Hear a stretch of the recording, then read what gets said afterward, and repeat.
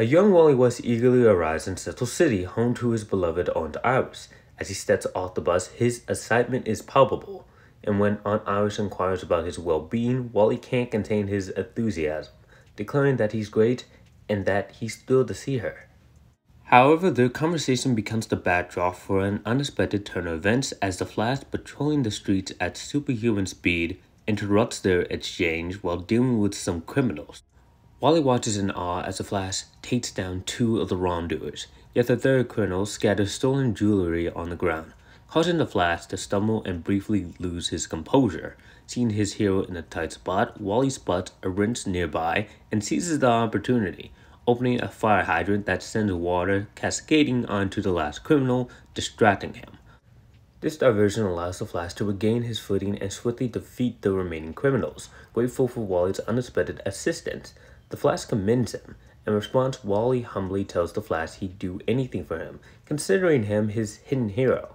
The Flash, touched by Wally's words, replies that today Wally is his hero, before speeding away. With the criminals dealt with, Iris and Wally continue the journey, eventually meeting Iris's fiancé Barry Allen. As they spend the afternoon together, Wally can't help but find Barry rather unexciting.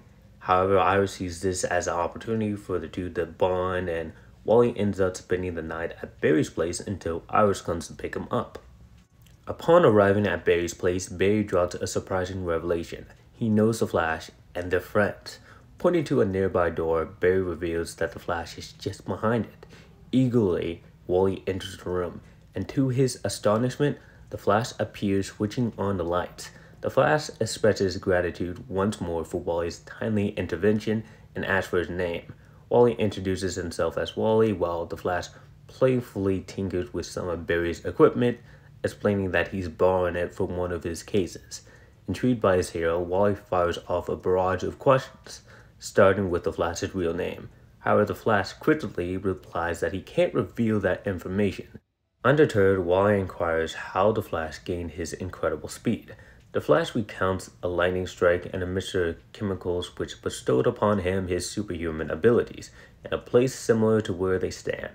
Wally expresses a wish for superhuman speed, but the Flash reassures him that lightning never strikes twice. Just as the Flash finishes his sentence, a lightning bolt unexpectedly strikes Wally, dousing him with chemicals and granting him superhuman speed, setting the stage for the birth of Kid Flash.